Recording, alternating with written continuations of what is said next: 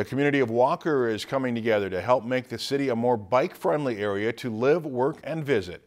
Our Sarah Winkleman takes us to see local leaders hit the trails for some hands-on learning. The leaders of Walker are off and pedaling towards a more bikeable community. Becoming more bikeable helps us to become healthier, we become more active, and we become safer on the roads using bicycles as a form of transportation.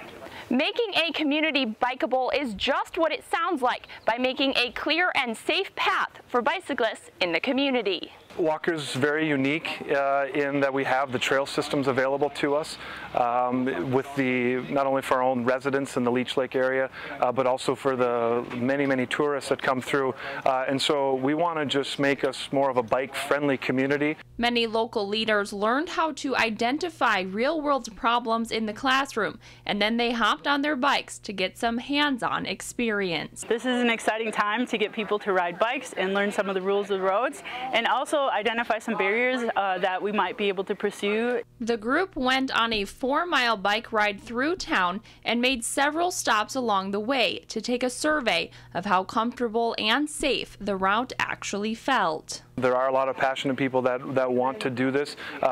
We've made some progress over the years with underpasses and a safe way to school, and so we've got some things that are in place, and we just want to do our best to continue to make it bigger and better for the years to come. For a community based on tourism and outdoor activities, a focus on a bike-friendly community is a perfect way to shift gears. It's a way to bring communities together.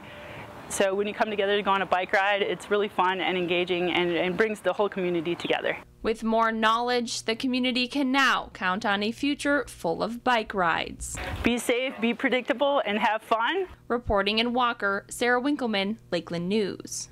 The information at the workshop was provided by the Minnesota Department of Health, MnDOT, and Bicycle Alliance of Minnesota. If you enjoyed this segment of Lakeland News, please consider making a tax-deductible contribution to Lakeland PBS.